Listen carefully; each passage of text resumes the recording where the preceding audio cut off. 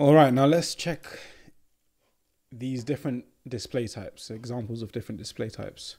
So we first got this block demo. So it's display of block. It takes up its own line like it owns the place. It goes full width all the way to the end. Now the next one we've got is an inline. So we've got normal text, and then we've got this span element, which is inline. So it just carries on. Now we've also got an inline block, which is a bit of both worlds. It kind of knows when to flex.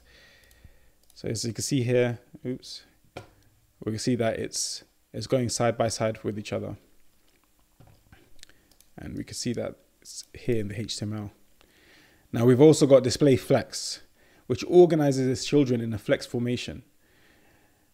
And we could change the layout of this with different stuff like flex direction and stuff that we'll get into in a later video. But we can see here, the 3 children is put in line. Now we could also, instead of a row, we could have it as a column, but we'll get to that in a later video.